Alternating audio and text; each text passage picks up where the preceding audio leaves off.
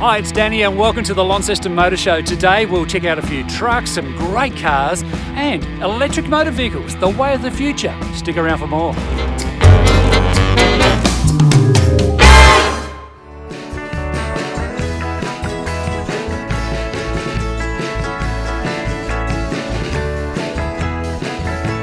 So I'm here with Rick at the Launceston Motor Show here with a 1916 Model T Tourer. This is a beautiful vehicle. How long have you had it? It's been in the family most of its life. Yeah, right. The motor and the transmission belonged to my grandfather. Yeah. My brother got it 50 years ago. Yeah, right.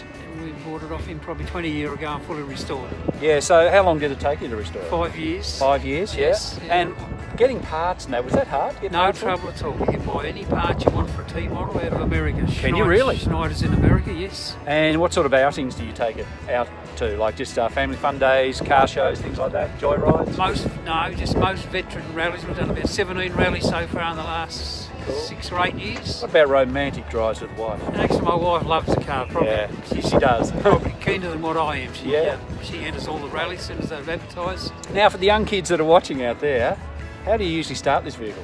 You crank it. With the crank handle? Yes, yes.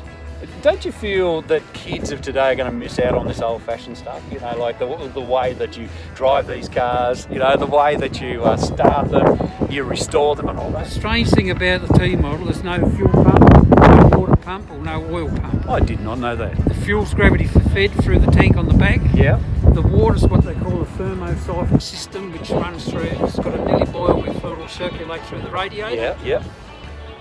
And the oil is splash fed from the crankshaft with little scoops on the journals. That's awesome. It is, yes. And this is what the kids will miss out on. Just that basic engine stuff. Exactly, dead right, yes, yeah. Well, thanks for your time. No trouble at all, it's a pleasure.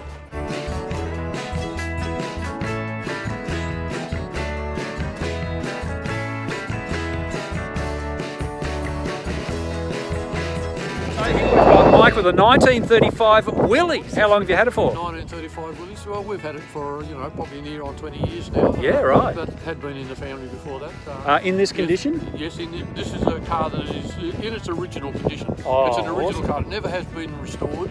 Is that the original paintwork? Was repainted back in 1963. But Right. you would still display the car as an original car. That is awesome. The one car had its continuous registration, never been off the chassis. That is excellent. And so it's as original as we drive it today.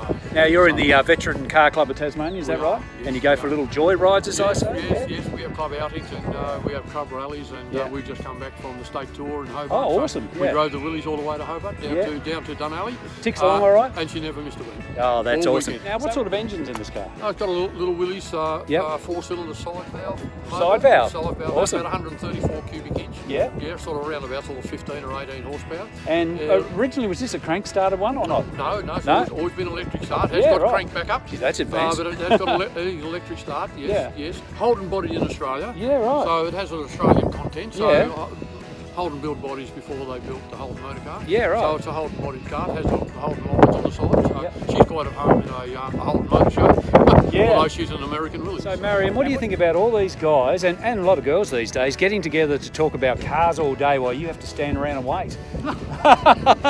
Is that the usual thing when you come to these events? Well, there's usually other women as well, that you can talk with. That's good. Get you out and about into lots of different areas. Yeah, it does, yeah. And you like going for a ride in the Yes, Willys? I don't mind. Yeah, awesome. I don't mind. What was your very first car? My very first car was exactly the same colour, and Yeah. it was a Vauxhall Viva. And did that have a crash gearbox? Like when you had to go into first gear, it sort of crunched a bit? You had to double clutch it? Not that I remember. But Yeah, right, anyway, okay. I found it very easy. And you had a lot of fun in it? Yes. That's awesome.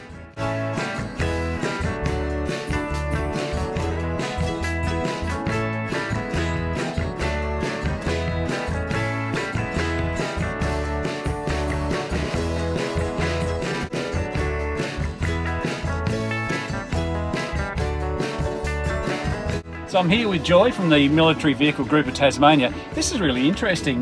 Military vehicles, how long have you been involved in these type of things? Many years. And how did it all start for you? We wanted a four-wheel drive to do a trip down the west coast. Yeah. And you thought you would combine both the interests together? Yeah. Four-wheel drives and of course the military vehicles. Yeah. These are beautiful. So what are we sitting in here? An Austin Champ. An Austin Champ. Yeah. What year? 54. So, do you know what sort of engine it runs? This is going Yes. to test you. Here we go. Oh, I know, Rolls Royce. A Rolls Royce engine? Yeah. I'm sitting in a Rolls Royce? My goodness. I don't feel worthy, and you're the person that's standing on the outside there. Thanks for your time.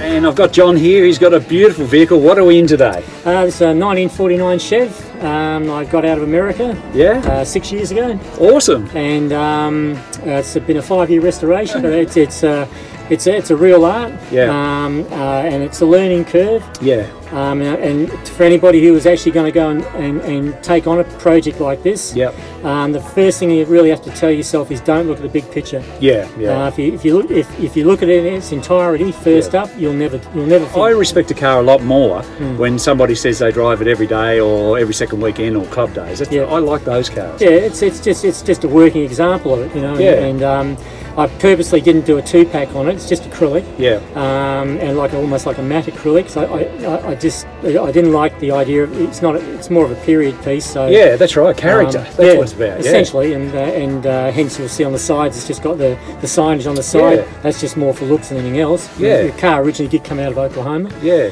and that's it. It creates a character and creates a story, and for you and I to be able to sit around and chat about it and find out its history and find out about the fun that you've had restoring the vehicle and have a bit of a laugh along the way and just say, let's just take the damn thing for a drive. Yeah, absolutely. You know? I mean, I took it on its first really long drive about 2 months ago. Yeah. And How'd that go? Perfect. You know? Yeah, right. Yeah. I mean, it's an old car.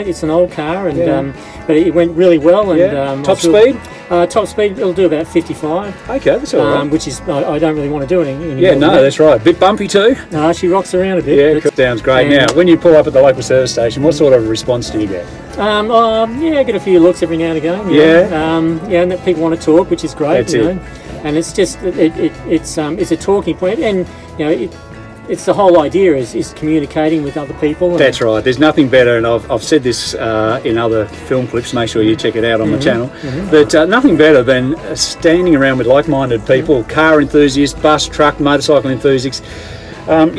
Crossing the old arms, doing that step back and just relaxing and talking about something you're passionate about absolutely. and memories. Some of the memories that come flooding in. And it's great to keep these old cars alive. Yeah, you know? it is. Yeah. And this will be passed on to somebody else, and they'll take over it. You know. This one's been saved like a whole lot of others, we're custodians of them. Really. Yeah, you are. Yeah. And that was a big thing for me as well. You know, to be able to do that. And, that's awesome.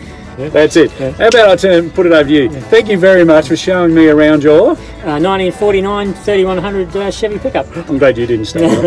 So I've got Ray here from the Australian Electric Vehicle Association, and with modern technology, because let's face it, nobody wants to pay for petrol these days, so this is a way of the future, Ray, isn't it? Sure. Well, actually, I always say it's the way of the present, not the future. It's now, here now. You're not from a company or anything, you are from an enthusiast group, aren't you? That's right. The Australian Electric Vehicle Association has branches right across the country. Right. And the Tasmanian branch is actually the second biggest in the country. Western Australia beats us by a few members, but we've got over 100 people and over 100 electric vehicles driving the streets. So is it gaining momentum? It'd have to be, wouldn't it? Flat out, yes.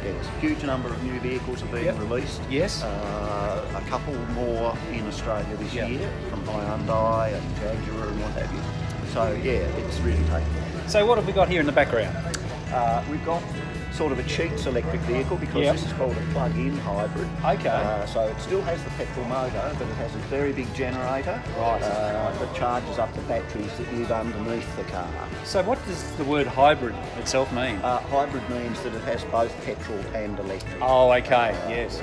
Because a lot of people are concerned about the fact that there's no charging stations around the place. So if you're out whoop and all of a sudden you start to run out of electricity, you can flip over to the other one. Most plug-in hybrids, you plug into the power point at home. Oh, that's good. Takes a Awesome. little while So you to don't need a charge. special box on the side of the No, road? you don't. Oh, good, great. So this one takes 5 hours to do. Oh, okay. Yeah, that's not too which bad is though. fine overnight, or if you're at work during the day. So I lock it up in the garage and I plug it in and it'll be right Yeah, to go. yeah, Awesome. Yeah. But if you're doing a long trip, yes, you do need fast chargers. Tasmania is in the process of getting them. So the Launceston City Council has agreed to, at their own cost, put one in. That's good.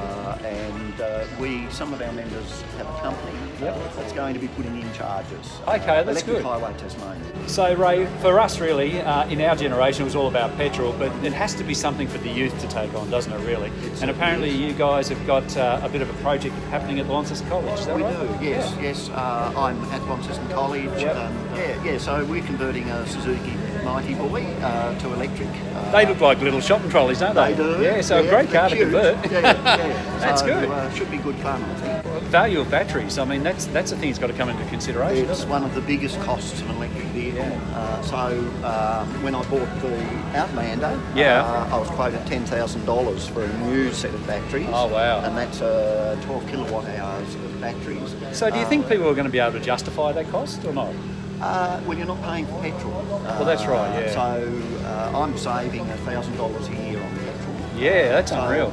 Yeah. Over 10 years, I've paid for the batteries. See, but us as humans don't take that on board. We don't like to spend that money to save the money. We just want instant savings, don't we? We do. But it is worth investing, and it's really worth keeping an eye on, because electric vehicles, all of a sudden, are just going to be here. All of a sudden, for everybody to get a hold of. Absolutely. And for those people who aren't taking notice of it, will probably be left behind. Yes. Yeah. Well, the government's legislating as well. Yeah. I think England in 2030 won't be able to buy a petrol or a diesel car. Okay, so how advanced is that in Australia?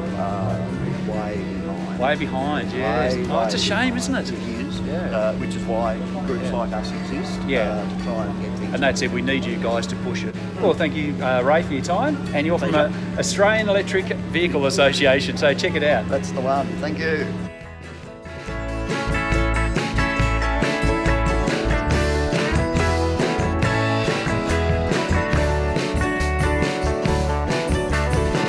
Thanks, John, for showing us around your 1939. 49. Oh, 19, look at that. So thank you, John, for showing us around your 1949 Chevy 100. 3100. 3100. I've done about literally 10 takes to try and do that. I still can't get it right. But anyway, make sure you hit that little bell for instant notifications on new episodes coming up, and also like and subscribe and share it like crazy.